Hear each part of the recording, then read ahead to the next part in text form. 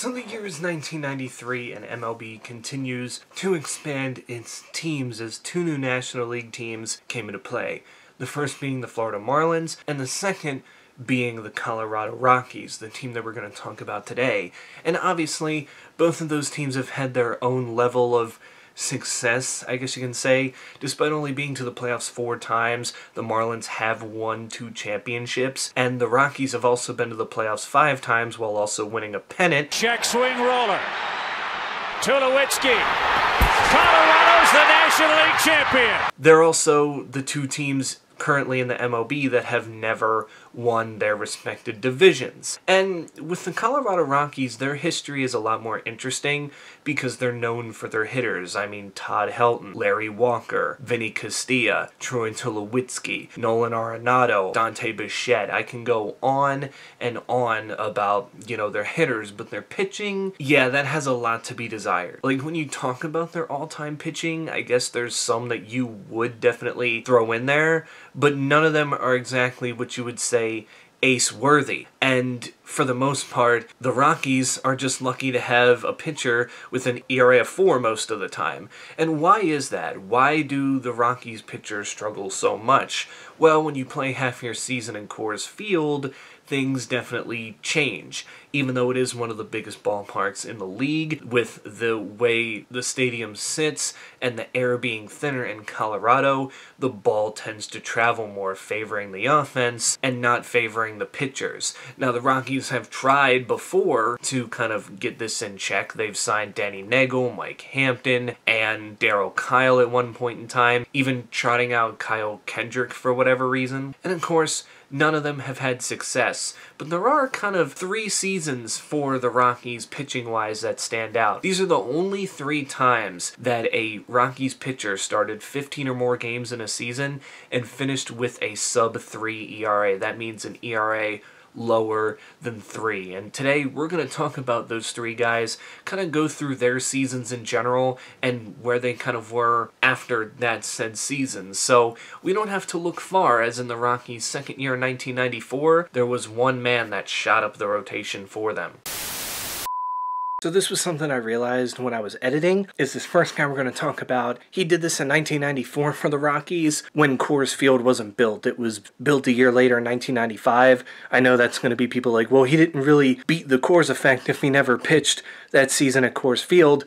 He still pitched in Colorado, where the air is thin and the ball travels a little bit more. So just look at it that way.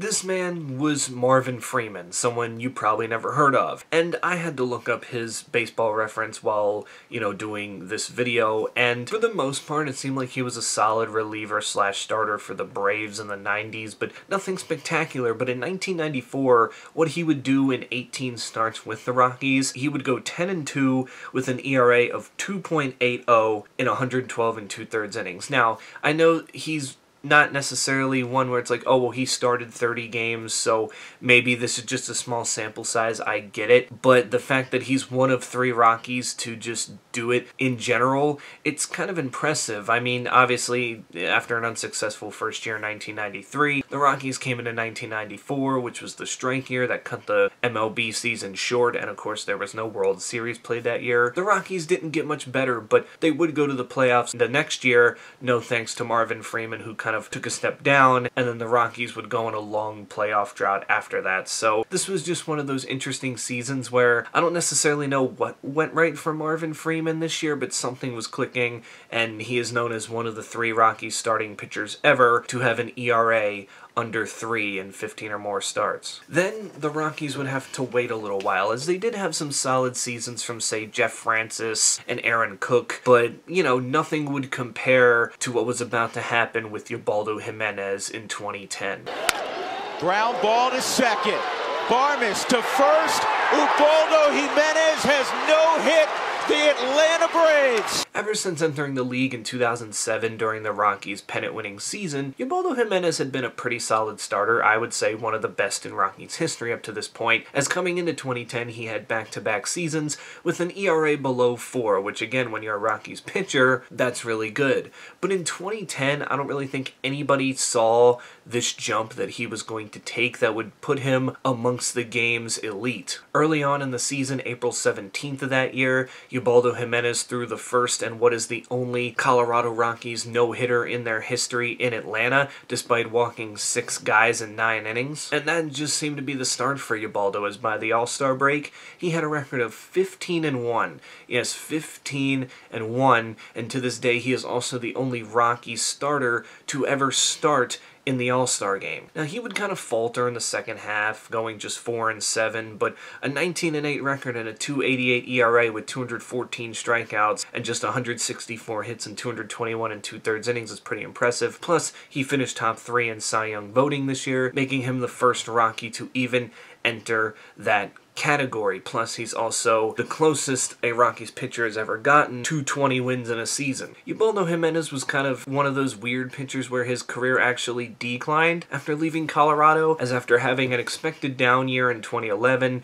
he was traded to the Cleveland Indians and struggled in his first full year there in 2012, having 17 losses. But in 2013, during Cleveland's playoff push, he won 13 games and had an ERA of 3.30 and hit the free agent market, where he would then sign a 4-year deal with the Baltimore Orioles. And as Orioles fans know, this didn't go well outside of an okay season in 2015. His career ended unceremoniously in 2017, and he is also known for giving up the game-winning home run in the 2016 wildcard round to Edwin Encarnacion because Buck Showalter wanted to save Zach Britton for some reason. You stupid! Now, believe it or not, it wouldn't take too long for the Rockies to have another pitching season like Ubaldo Jimenez. You do have to fast forward almost 10 years, though, as in 2018, the Colorado Rockies were coming off another playoff season in 2017, and we're looking to build upon that. One guy that popped up in 2017 that actually pitched pretty well for a rookie was Kyle Freeland, going 11-11 with an ERA of 4.10, which, hey, again, Rockies pitcher, that's about where you want to be. But in 2018, he was about to take his game to the next level, and it looked like the Rockies had their ace. Kyle Freeland would go 17-7 with an ERA of 2.85 in 202 1/3 innings, allowing just 182 hits. He was on something else this year. It's him and German Marquez both had good seasons, making this Colorado's first really good 1-2 punch I think they had. But this is also the first pitcher we're talking about that actually got to pitch in the postseason that year, as in 2010 the Rockies did finish with a winning record, but an 8-game losing streak at the end of the year stopped them from going to the playoffs for the 3rd time in 4 seasons. And as I mentioned with Marvin Freeman in 1994, that Rockies team wasn't good outside of, hey, we can smack the ball on you, plus there was no playoffs that year anyway, so even if they were to be a qualifier for it, it didn't happen. Now, the Rockies didn't go too far, but hey, at least Kyle Freeland's good. He's going to be their ace of the future. And then everything kind of tumbled down for Kyle Freeland as he started to pitch like a Rockies pitcher should, very badly. Just a year after finishing top 3 in the American League Cy Young voting, the next season in 2019, Kyle Freeland would go 3-11 with an ERA of 6.73, and since then, it's just kind of been a norm that he just has an ERA over 5 every year, a losing record. Granted, he's on some bad Rockies teams now and could very well get traded at the trade deadline this season, but the fact that Kyle Freeland went from almost Cy Young Award winner to this, like, even Ubaldo Jimenez didn't have this big of a downfall that quickly. Like, it took him about 3 years before he really started to hit rock bottom. But with Kyle Freeland, it was like immediate, and the only reason he's seen as the Rockies ace now is because, well, he's really the only one there that can eat innings. So with that, there you go. Those are the 3 Colorado Rockies starting pitchers with 15 or more starts in a season that had an ERA under 3. It's very hard for Rockies pitchers to just come come in and do this. And it's very hard for the Rockies in general to develop pitching because with the way their ballpark works, free agent pitchers aren't necessarily going to want to come there because they know that if they go there, their ERA is going to inflate and they're going to give up a lot more runs because that's just how it is. I don't think it's anything the Rockies can avoid. There's nothing they can do to their ballpark. And it's not that I think they fail at developing pitching. I just think sometimes it might mess with the development having to pitch in Coors Field for, half the season. It just, the Rockies are kind of stuck between a rock and a hard place, no pun intended. So you can tell me in the comments below which one of these three was the best pitch season in Rockies history. And I know it's pretty much going to be between Jimenez and Freeman, but you can pick and choose which one was better of the two. And like I said, it's sad their fall off after that. But until then, that's it for me. Stay safe out there, and I will catch you all in the next one.